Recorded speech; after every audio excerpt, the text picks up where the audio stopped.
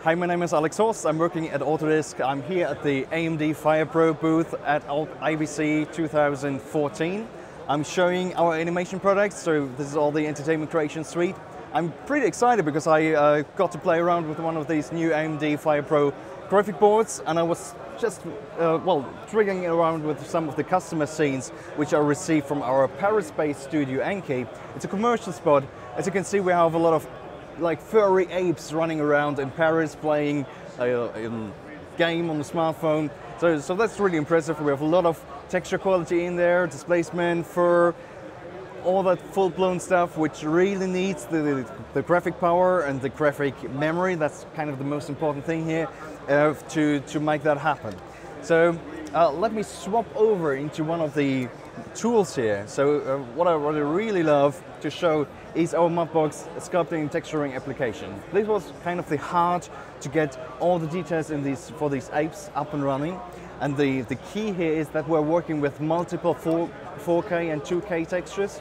So, well, it's really going deep. You needed a lot of graphic memory to do that. And all these details we see on that ape, they are actually, they are modeled, they are sculpted with a Wacom tablet. So you can just dive in here, go onto a sculpting layer, add some extra detail by selecting your tool and maybe your sculpting brush in that case. So, and then I can dive in here and add additional detail. I'm just doing like a rough patch here to give you some extra idea on some detail I can paint into certain areas of that face. And again, the feedback here is quite impressive. It's all real-time. We have multiple textures and shaders going on at the same time, like diffuse mappings, normal maps, bump maps. That's all possible in that product. As soon as you are able to handle that amount of textures and geometry.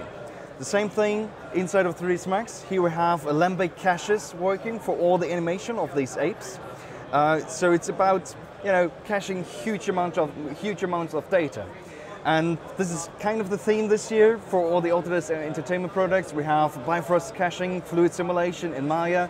We have Alembic inside of 3ds Max. All of these simulations process and create a huge amount of data which you need to be able to handle. So it's not only up to the hard drive, but also to the graphic boards to be able to achieve that. Let's hop over into Maya just to give you one small additional scene on that coffee table here. So I exported some portions of that over into Maya. I'm having it at the same on the same PC on the right-hand side. I'm running two screens with I think 2K resolution, so it's 2560 resolution, and we have the Bifrost simulation going right here, and it's all playing up in super real time with that high-density cloud mesh and fluid simulation. So I'm pretty excited, not only for the product, but for the runtime and speed I'm receiving here. So yeah, thanks for your time. Have a great IBC, everyone. Cheers.